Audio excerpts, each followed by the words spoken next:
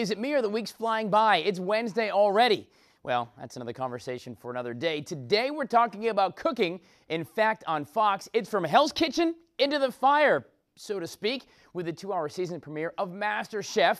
And if there's one word that comes to mind, it's interesting. It's a Danish Abelskiver with a peach compote. We actually make this every Christmas Eve. I do it normally with just lemon and powdered sugar, but I'm doing it a little different this time with extra flair with the raspberry coulis. She really has to know what she's doing with that cast iron pan to cook them perfectly. So clearly this year, the judges have been hired from the Golf Channel. Now, you know how we say that everything goes better with bacon? There's a slight chance I may be incorrect.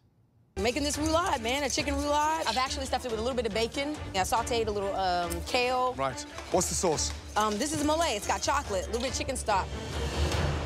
So a stuffed chicken drum with a chocolate sauce. Yep. I'm going to top it also with the cheddar. With cheddar.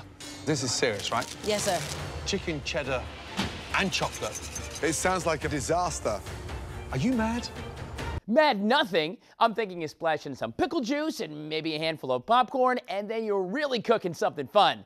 Well, that chicken chocolate concoction is just one of the tasty treats you're going to see prepared tonight in front of your very eyeballs on the 2-hour season premiere of MasterChef, starting at 8 right here on Fox. I'm Tyler Ryan, and that is your Prime.